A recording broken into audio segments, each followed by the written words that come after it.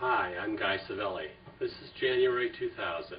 What you're about to see are some of my students, some beginners, some advanced, who are doing the moves of Hak Chun Kun Tao. Hak Chun Kun Tao was started by me in 1964 from Master Willem Reeders, who learned from his uncle, Master Lu Shan, in Indonesia. It's a Chinese, Indonesian art that has been synthesized with the mental, physical, and spiritual aspects so that you can learn as quickly as possible today. My name is Andrew Garlisi. I'm a physician certified in emergency medicine and internal medicine. Through my 18 years of experience in the emergency department, I've been able to examine and treat hundreds of patients with a variety of traumatic injuries. Also, with my specialty in internal medicine, I'm familiar with internal organ structure and function. I was interested in learning more about Kun Tao after I met Master Guy Savelli, and I found out through interaction with him that this system teaches a unique combination of physical, mental, and spiritual techniques. I was able to witness from videotapes several people that Master Guy Savelli has helped free of charge with a variety of illnesses and chronic pain problems. By using mind control and spiritual techniques, he was able to assist these people through their very serious physical ailments. This interest guided me into his studio, and I became a student, and there were several impressive aspects of his techniques that I learned and was able to apply almost immediately. From a physical standpoint alone, I believe this system is unique in several ways. Number one, it teaches a student to apply tremendous amount of power and generate that power in an instant. It also teaches a student to utilize blinding speed techniques when confronted with a physical situation.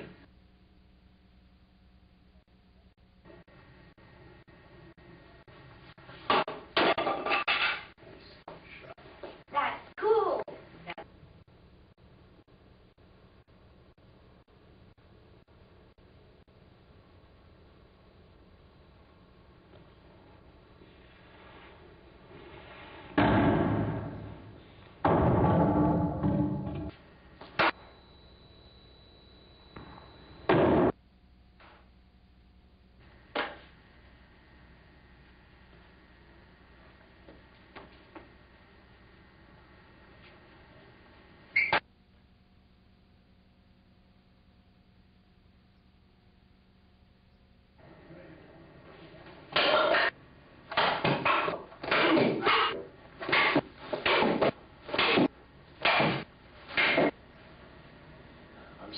I've been training with Master Savelli since 1994 for 6 years. A former member of Special Operations Company from Ministry of Internal Affairs in Soviet Union, former Soviet Union. When I came to the States, I started looking for a place and a person to train with in Cleveland area. Went to numerous schools.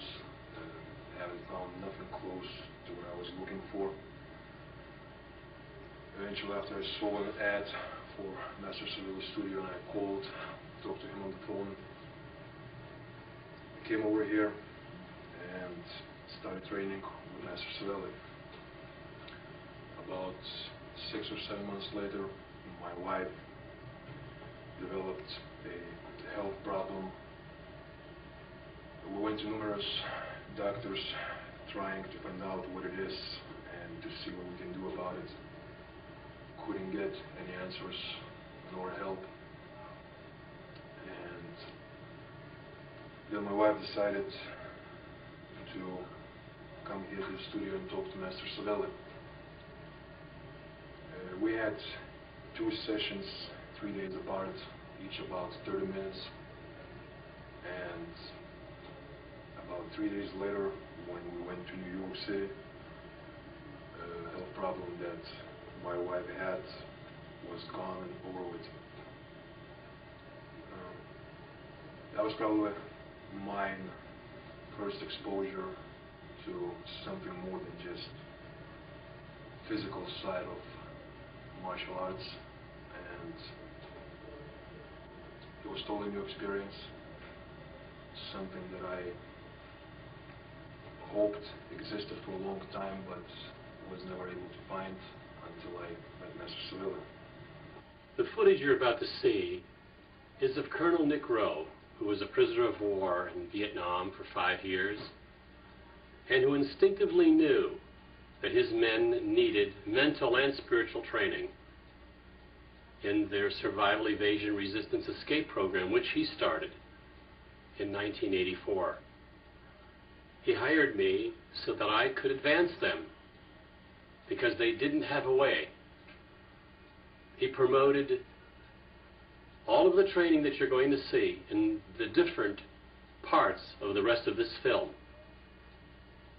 He stood behind this 100%, and for that I'm grateful. He pulled in men from all over the world, the SEALs, the Recon, the Air Force, everyone he could. Keep walking. An American has escaped from a POW camp. Spread your feet apart. Spread them apart. Keep going. Bend over. This is the Army's POW school. Okay, we're Americans. We're Americans. Stand up on your feet. An 18 to 27-day course, which Vietnam veterans say should have been introduced right after the war, not a decade later. We knew we'd be wounded. We accepted that as a given. Lieutenant Colonel Nick Rowe was a prisoner of the Viet Cong for 5 years, one of only 28 servicemen to escape. You never considered being captured. Never once did being captured enter the picture. Today's servicemen are taught a backup position, told to talk to their captors, give their ID, and if necessary, tell elaborate lies about their skills and mission. Any deception to stay alive.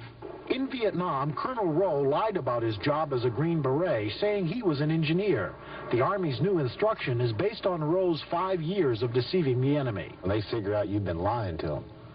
Then if you can't get away, then you might as well tuck up because you're going to die. The new course puts heavy emphasis on escaping before the enemy learns you are lying. And stab straight through the neck. It's the kind of instruction rarely seen by the public. And the only problem with this is it will gurgle and make noise. So what you have to do then is close his head down over that to silence the noise of the blood and the gurgling.